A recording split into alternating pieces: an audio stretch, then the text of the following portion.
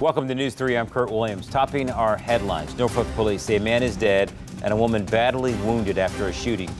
This happened on Hibby Street in the Compostela section of the city. Police say this was a domestic-related shooting and the victims were found inside a house on Thursday afternoon. The man died at the scene. Police say the woman is in serious condition. State health officials will open 9 new community COVID-19 testing centers across Virginia. Governor Northam made the announcement Thursday afternoon. 2 of the centers are slated for our area, one in Norfolk and one in Newport News. The new testing centers will help support locally coordinated community testing events.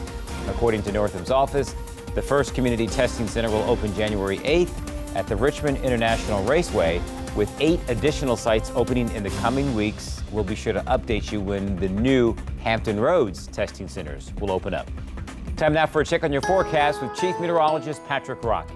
Well, hey, Kurt, and that forecast does include rain and maybe a little bit of snow for some of us overnight. It is not going to be much, but as we take you through the evening hours, we're going to see some showers developing late, and then some of our northern locations on the northern portions of the Middle Peninsula, the northern eastern shore, we could see a little bit of snow, and then tomorrow morning we're going to wake up to dry conditions and dropping temperatures and increasing winds. So it is going to be blustery around for tomorrow.